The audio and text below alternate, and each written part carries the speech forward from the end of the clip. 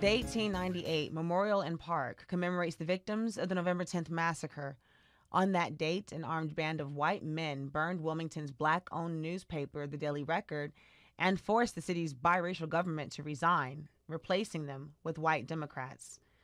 The six paddles represent the African Americans who lost their lives on that day. This local history feature is sponsored by the NC Department of Health and Human Services. We can help manage the impact of COVID-19 in our communities by taking control and staying up to date. Visit myspot.nc.gov to find safe and effective vaccines near you.